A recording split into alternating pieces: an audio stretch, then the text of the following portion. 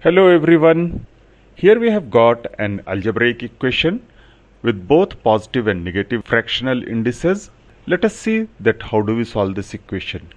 To solve this equation, first we represent the second term on left hand side with the positive index as 2 root x plus 2 by x raised to the power half is equal to 5. The index becomes positive once the term goes into the denominator. This equation can also be written as 2 root x plus 2 by root x is equal to 5.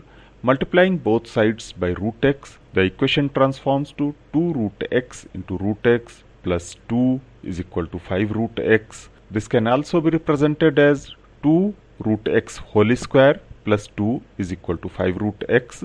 Bringing all the terms on the left hand side and slightly readjusting, we get an equation as 2 root x whole square minus 5 root x plus 2 is equal to 0. It can be observed in this equation that this is a quadratic equation in root x, and the solution from the quadratic formula can be written as root x is equal to minus 5 plus minus under root minus 5 whole square minus 4 into 2 and all divided by 2 into 2. This simplifies to root x is equal to 5 plus minus under root 25 minus 16 all divided by 4, which is further simplified as root x is equal to 5 plus minus root 9 divided by 4, and this becomes root x is equal to 5 plus minus 3 by 4, and this gives us two values for root x which are 2 and 1 by 2, and squaring both the sides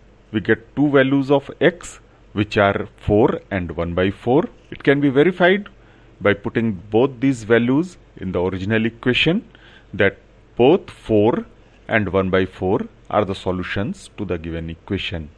Thanks for watching.